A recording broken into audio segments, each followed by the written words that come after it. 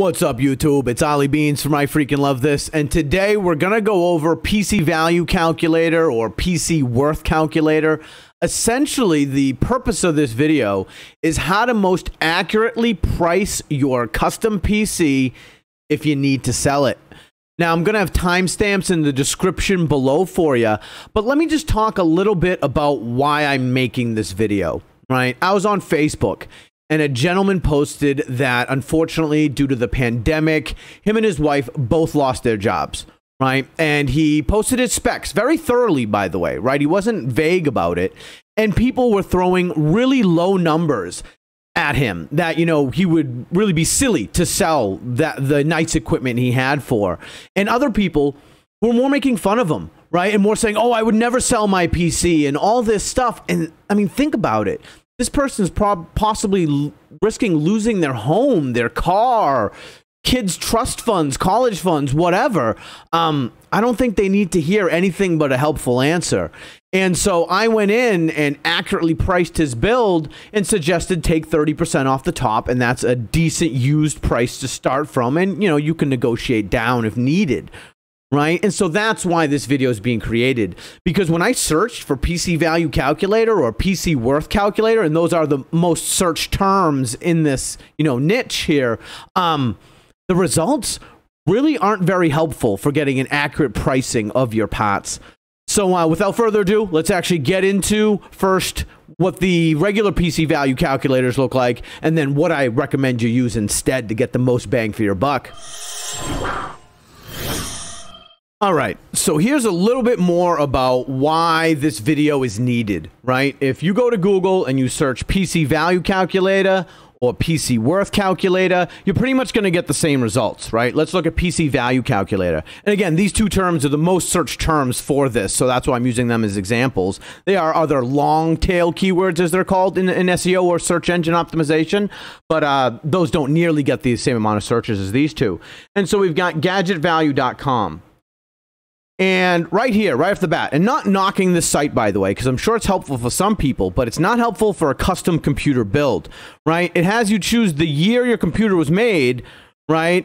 And the manufacturer, right? And even if you do custom built, right?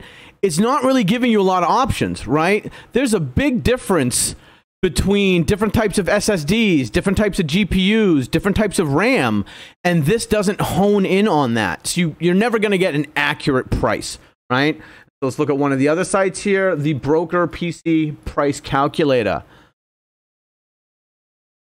Let that load. And again here, a little bit more detailed, but I mean, one, it's only letting me select Intel, and between, you know, i7s, there's still a huge price difference, right? And one 16 gigabyte kit of RAM is not going to cost the same as another 16 gigabyte kit of RAM, especially when you're looking at RGB and higher timings and stuff like that. So again, this might be useful for some people, but not if you're trying to get the most out of selling your used custom built machine. And let's look at another one. Here we have a Reddit post about somebody asking if this is possible, and I'm going to show you that it is. Another post asking if it's possible. Let's see here, this article here.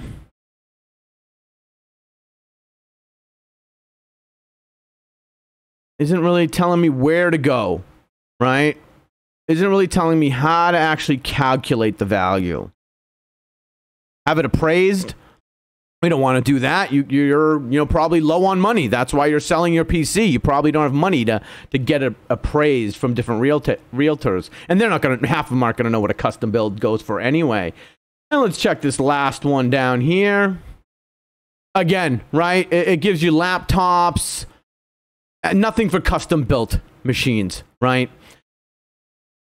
And so right here, if somebody's searching for this phrase, hopefully they'll find this video, and let's actually go into how you should actually be pricing your used custom built machine.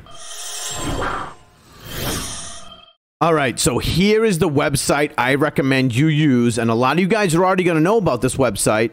It's PCPotPicker.com. Now, this website is normally used for pricing out you buying a new build, but this is an excellent website to use to get an accurate value for your used machine as well. And all I would do is go to System Builder here. I'm not signed into my account because it's got some of my personal info, but we would just go to System Builder here, choose a CPU, right? Let's choose something like a 2600 Ryzen or something, right? Right, something a couple of generations back. Add that here. CPU cooler. Let's make it simple. We'll just do a 212 Evo. Choose a motherboard. Come on. Thought I clicked on you. And again, I'm not going to go too far ahead. Compatibility issues, if that will not work. And this is a great site because if you are building a machine, it will give you compatibility issues. But let's just assume all these play together for the sake of our opinion, because you would know, not for the sake of our opinion, but for the sake of this video, because you would know what your build is already anyway. And here we can see the difference in price in RAM, right? This 16 gigabyte kit versus this 16 gigabyte kit is $20. So using one of those other builders isn't going to give you an accurate representation. So let's put that in there. Storage, let's just do one SSD. And again, right, even these SSDs, way different pricing. Choose a video card. Here's where I'm going to show you that you also will need another site with this, right? Let's do a 580, right? And let's use this Gigabyte Gaming one because it doesn't have a value, because right now there's really none in stock. Miners are buying them everywhere. The GPU shortage, which I've got other videos on, just check my channel, is real right now, and it's tough to find the latest gen, let alone earlier gens as well. So let's add that there, and we'll solve that no price available in a moment. Let's choose a case, and again, what we're choosing is not as important as that it's giving you accurate information here. Power supply, again, we'll just choose whatever here. And we don't really need to add anything else in here, but just want to show you that you can add your monitors to this as well. If you're selling your whole system because you're down and out in your luck right now, you might need to sell everything, right? And then here, boom, we have an estimated value. And in negotiating, selling your computer, you always want to start high, right? And a good high point would be just to take 30% off the top of this, right? And you can do that just by timesing it by 0.7, right? Just throw this in a calculator, times it by 0.7, and that will be 70% of it or 30% off. And that's a good high starting point for negotiations for selling your machine. It's really that easy. Obviously, there might be some stuff we missed here, but again, you would just input what you have. But notice we don't have a price available here. So what we would do is grab this, copy it, and we would go to camel, camel, camel.